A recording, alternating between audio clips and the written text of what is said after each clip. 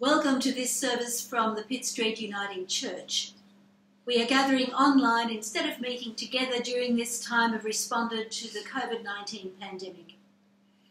We welcome all people regardless of race, sex, creed, age, cultural background, sexual orientation, gender identity, or intersex status.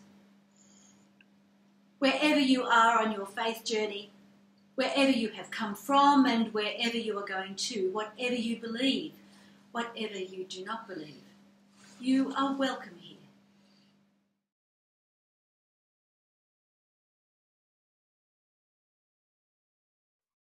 In our humanity, we bring our longings for connection with the spirit of love, for connection with others, and for connection with ourselves. Let us celebrate life held in divine presence.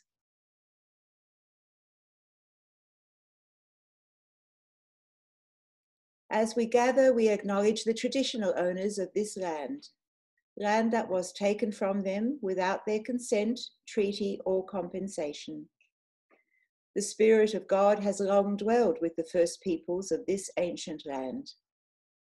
We honour the Gadigal people of the Eora Nation, on which Pitt Street Uniting Church building is situated, and pay our respects to their elders as we gather to worship God.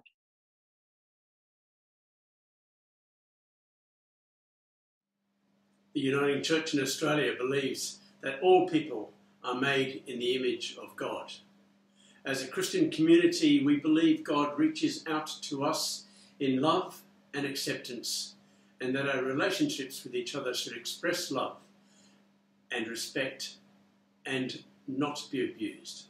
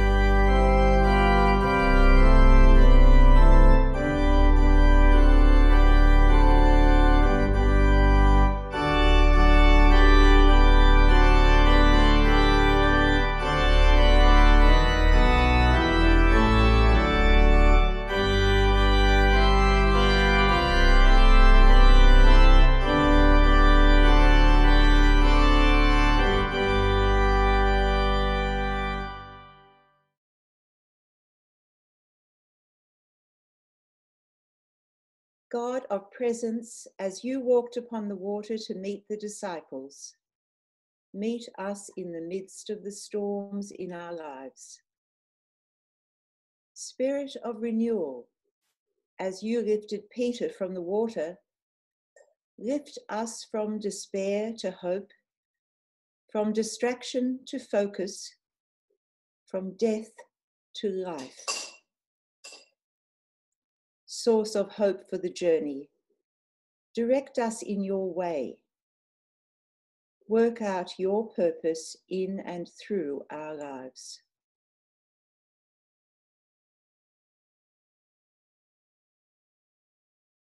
We light the Christ candle, a symbol of the light of Christ that lights the way. We also light a rainbow candle for the children and young people among us, aware that it is the young people around the world who will benefit or suffer from our actions today.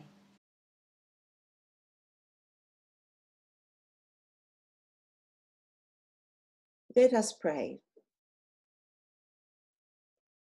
Spirit of creation, brooding over the waters of our chaos, inspire us to generous living.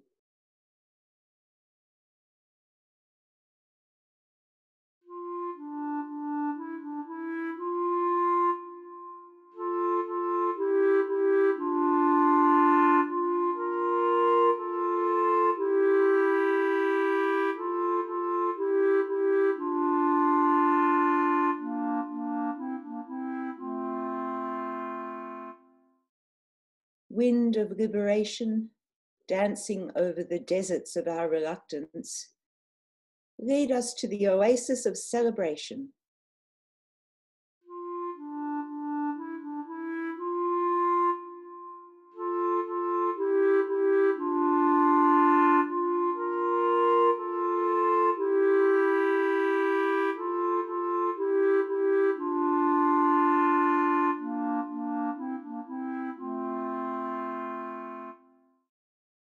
Breath of divine presence, inspiring communication among strangers, make us channels of your peace.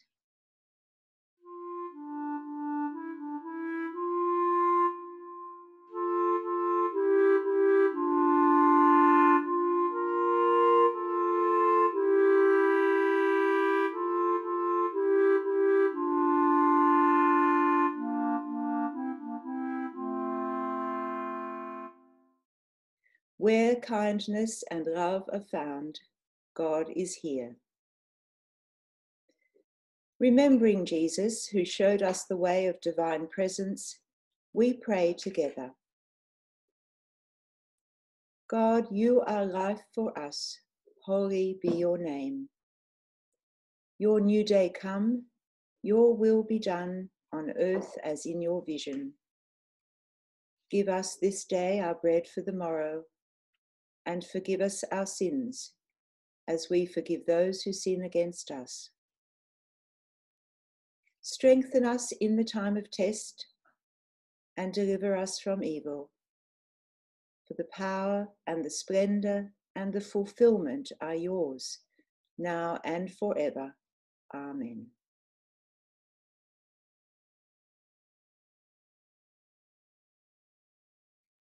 Hear the words of assurance.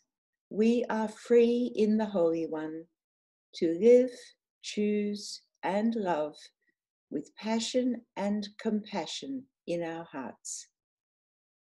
Thanks be to God.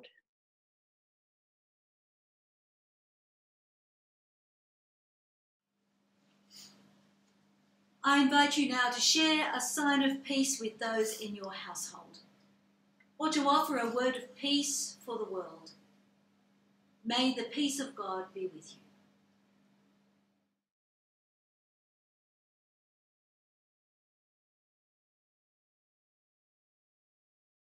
Hear words of faith in the Hebrew scriptures from the book of Genesis. This is the story of a family of Jacob, known as Israel. Joseph, being 17 years old, was shepherding the flock with his brothers. He was a helper to the children of Bilhah and Zilpah, his father's spouses, and Joseph brought a bad report of them to his father. Now Israel loved Joseph more than any other of his children, because he was a child of his old age.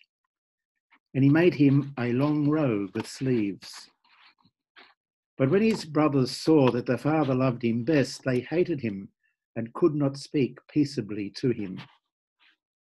Now his brothers went to pasture their father's flock near Shechem. And Israel said to Joseph, Are not your brothers pasturing the flock at Shechem?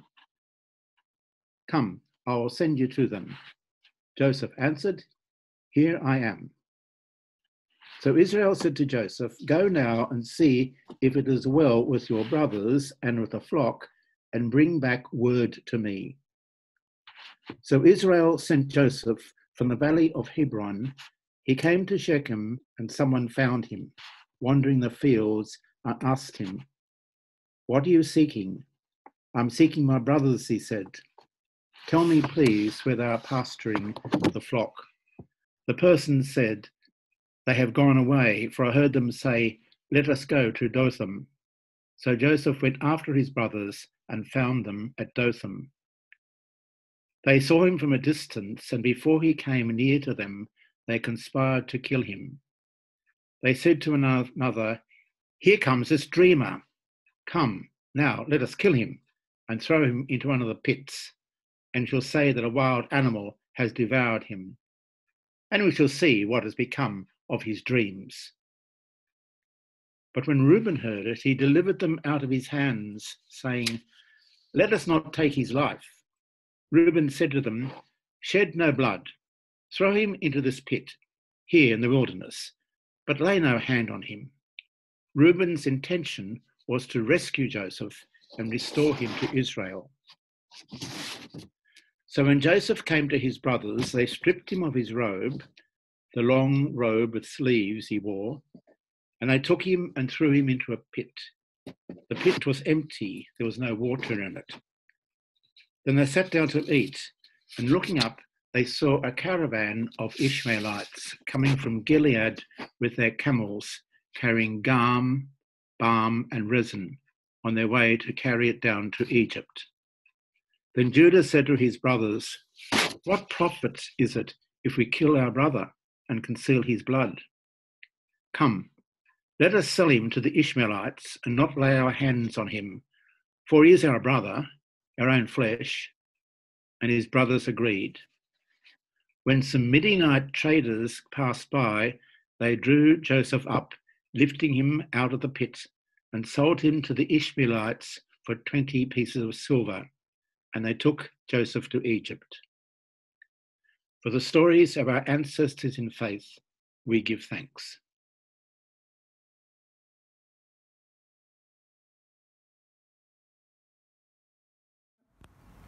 Listen for words of faith in the letters. Romans 10, 5-15. Moses writes concerning the righteousness that comes from the law, that the person who does these things will live by them. But the righteousness that comes from faith says, Do not say in your heart, who will ascend into heaven, that is to bring Christ down, or who will descend into the abyss, that is to bring Christ up from the dead. But what does it say? The word is near you, on your lips and in your heart. That is the word of faith that we proclaim. Because if we confess with your lips that Jesus is sovereign and believe in your heart that God raised Jesus from the dead, you will be saved. For one believes with the heart and so is justified, and one confesses with the mouth and so is saved. The scripture says, No one who believes in God will be put to shame, for there is no distinction between Jew and Greek. The same Creator is creator of all and is generous to all who call. For everyone who calls on the name of the Most High shall be saved. But how are they to call on the one in whom they have not believed? And how are they to believe in the one of whom they have never heard? And how are they to hear without someone to proclaim to them? And how are they to proclaim unless they are sent? As it is written, how beautiful are the feet of those who bring good news. For insights from the early Christian communities, thanks be to God.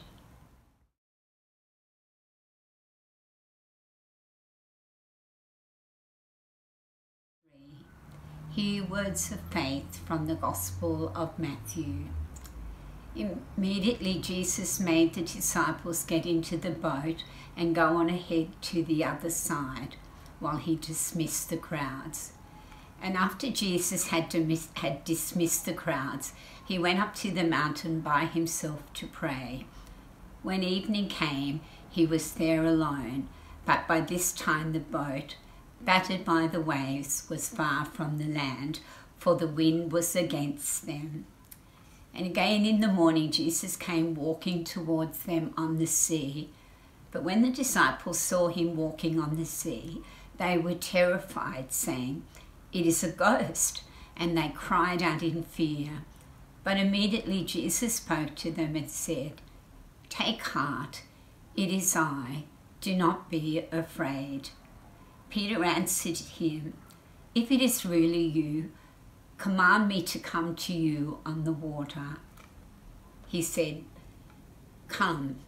So Peter got out of the boat, started walking on the water, and came towards Jesus.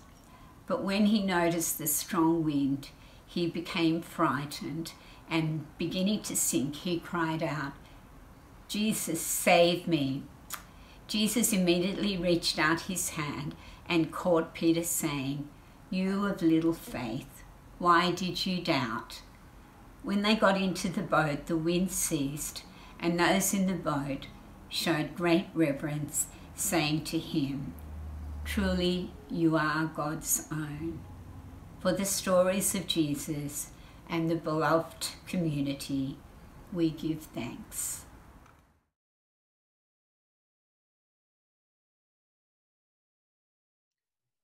Whenever I hear this gospel story being read, my thoughts go back to 1969, when I was teaching scripture to the infants class at the Warren Public School.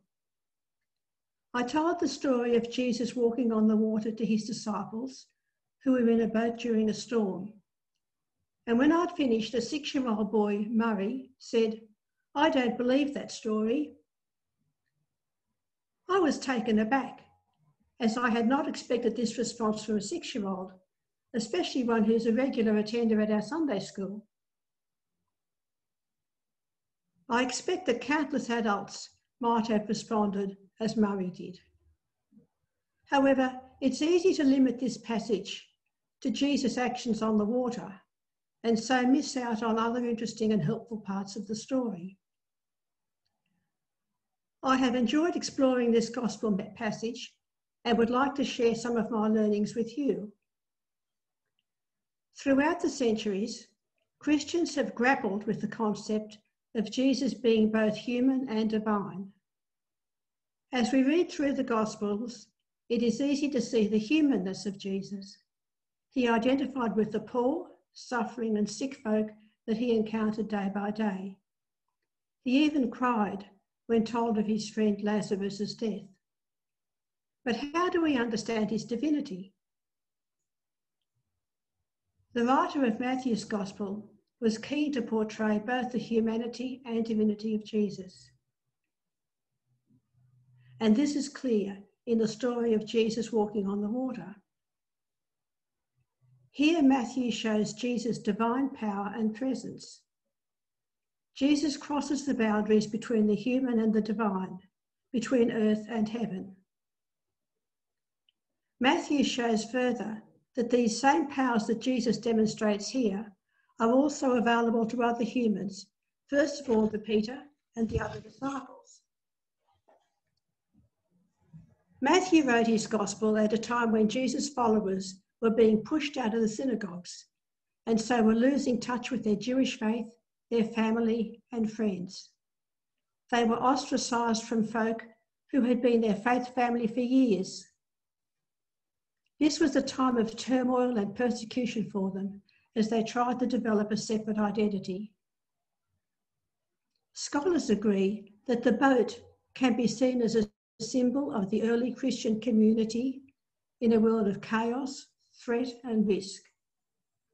In order to survive the difficult times, the followers needed to keep focused on Jesus, who could support and guide them. In the Bible, the sea represents chaos.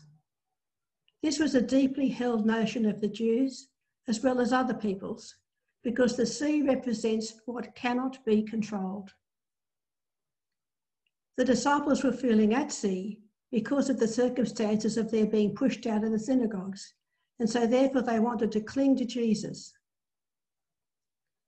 This chaos is also represented by darkness, and it is in that very darkness, in the middle of the night, that Jesus comes to them. He does what only God can do and speaks with the voice of God. Peter, in his enthusiastic way, shows great personal faith by leaving the boat. But in the violence of the storm, he takes his eyes off Jesus and begins to sink. He cries out, "Lord, save me." These three words are a prayer which has echoed among Jesus' followers throughout the centuries. Jesus stretches out his hand and Peter is calmed and saved. Now, in case you feel sorry for Peter being accused of little faith, apparently this is not a derogatory term, but shows a mixture of courage and anxiety, of hearing the word of the Lord and looking at the terror of the storm. The disciples then acknowledge that Jesus is the Son of God and worship him. The scholar Eugene Boring says, Matthew's desire is to encourage readers to identify themselves and their troubles with the beleaguered disciples in the boat, to sense in the approaching presence of Jesus the goodness and greatness of God, to focus not as Peter did on the hardships that surround them, but on the one who summons them to trust and come to him, and to acknowledge and worship Jesus as God's Son. This week I've been reading a newly published book, God and the Pandemic, by the British New Testament scholar Tom Wright. He gives some insights into how the early Christian communities lived out their faith in difficult times. From the very start, the early Christians looked out at this world as Jesus had looked out upon his beloved people. They saw what God was wanting them to do and say, and so they prayerfully got on with it themselves. In the year 260, when a plague struck their part of the world, a quarter of the population died. The well-to-do people ran to the hills, whereas the Christians stayed. They nursed the sick, attending to their every need, and ministered to them in Christ. Many of them caught the disease themselves and died. No wonder the gospel spread, even when the Romans were doing their best to stamp it out. Over the next 16 centuries, through plagues that wiped out 60% of Europe's population, historians credit the caring actions of Christians with not only saving countless lives, but with promoting the growth of the Christian faith. Tom Wright likens this to the response of some people in the UK to the COVID pandemic this year. The government asked for volunteers to help the National Health Service with all the extra urgent non-specialist tasks. 500,000 people signed up almost at once.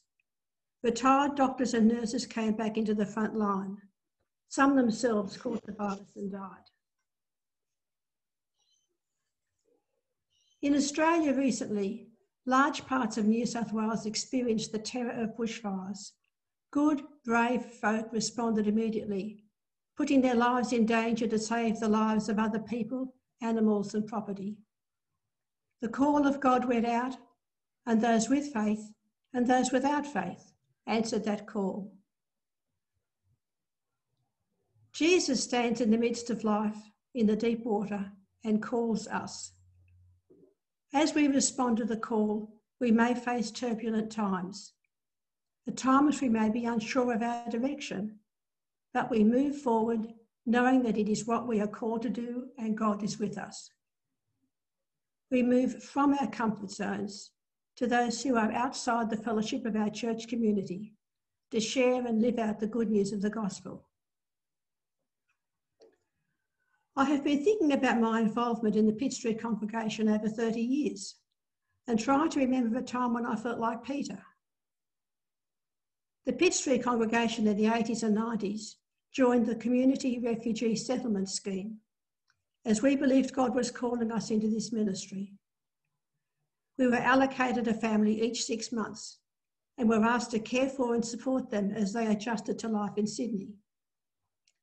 A small group of us would carry out many tasks, including finding accommodation for each family, registering them at government agencies, enrolling the children at school and the adults for English lessons, and many other tasks.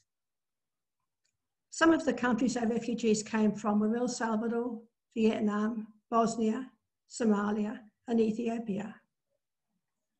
We visited these families at least once each week. Having to enter into the grief of these folk who were dependent on us was really hard. They grieved the family members they had left behind in their country of birth. They felt overwhelmed by their circumstances, confused because of little or no English skills, fearful of what each new day would bring. As we tried to support and encourage these dear folk, at times our response was to cry out, "Lord, save us," like Peter. Yet the word came to us, "I have called you into this ministry, and I will support you as you care for these my refugee children. Trust me." And we did. Times of great happiness and joy followed as these dear folk learned to stand on their own 2 feet. We were sad when Philip Ruddock closed down the scheme and handed it over to businesses that were paid to do what we had done for free. Quoting Geoffrey Plant, "When we are fearful and overwhelmed by the waves, where do we place our faith? In the mighty storm, or in the one who even the wind and sea obey? Such faith does not mean certainty. It means the courage to live with uncertainty." In the words of Rabbi Jonathon Sacks, such a faith does not mean having the answers. It means having the courage to ask the questions and not let go of God, as he does not let go of us. Now back to 1969 and little Murray Turrell. I don't remember what I said to him or to the class that day. If I was in that situation today, I would say, "Murray, I don't know if Jesus actually walked on the water or not, but I do know that the disciples believed he did, and that's why this story is in the Bible. What I do know is that Jesus loved his followers very much, and he was concerned that they were so frightened by the storms and the waves. He went to them, he calmed the storm, and taught Peter and the others that he was always with them, even when they couldn't see him. They could trust him to help them through difficult times. Jesus is always with us too, you and me. We can depend on Jesus to help us all the time." Amen.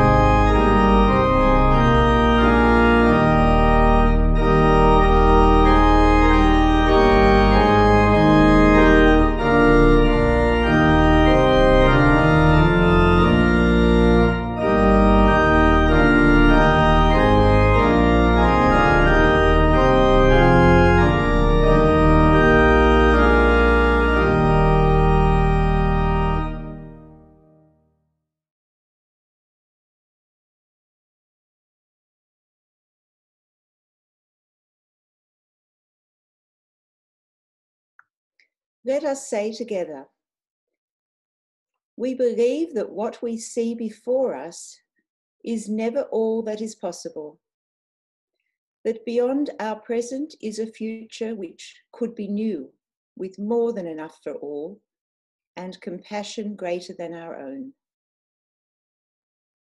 We believe in God, who is found in the midst of fear, across the waters of life which threaten to swamp us, and whose heart is love beyond our understanding.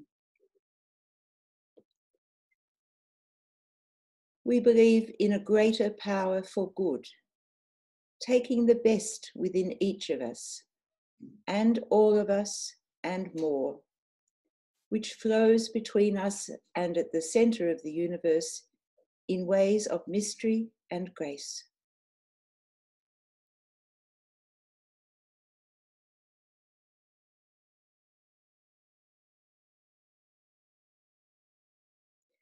Let us pray in thanksgiving and solidarity. In the midst of all that is difficult in our lives and in our world, we reach out with all who are suffering, have lost hope, or are living on the edge of life. Transform us to seek the common good, as we look out for the many who are vulnerable, physically, mentally, socially, or spiritually. Gracious God, grant serenity and peace of mind to all who feel life is without meaning, or who are paralyzed by fear. May they find hope and faith in you. May your healing touch of kindness, love, and generosity affirm us as we seek to live life fully, encouraging us to move forward, knowing we are held and nurtured by you.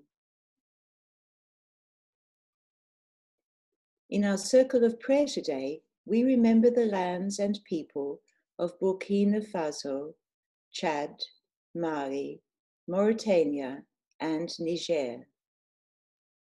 We're thankful for welcome and provision for those who often must flee across borders. We pray for effective response to the frequent droughts and hunger in this area. Here in Sydney, we pray for the people and ministries of the Assembly Office President, Dr. Deirdre Palmer, and General Secretary, Colleen Geyer.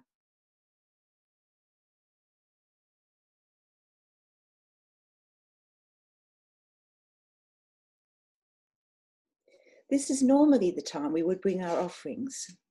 We give thanks for those who have taken steps to do so via direct debit, and so continue to support the work of the Church, for it has not stopped. We continue to give in response to the gifts we have received. We dedicate our lives and all gifts offered to the hope that calls us toward reconciliation and healing for all peoples and all life on earth.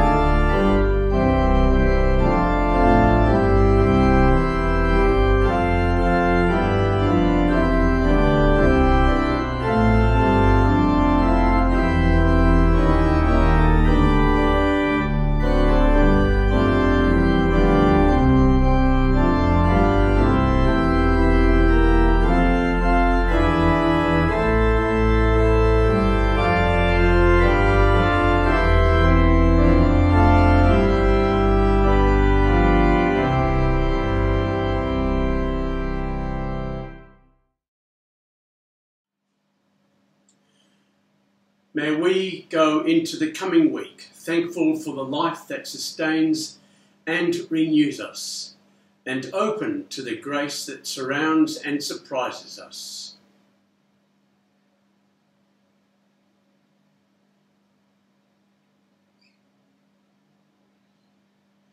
May there be awakened in us long-held hopes and our longing for the spirit of life which creates, liberates, and inspires us.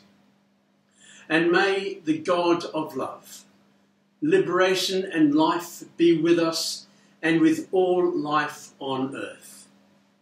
Amen.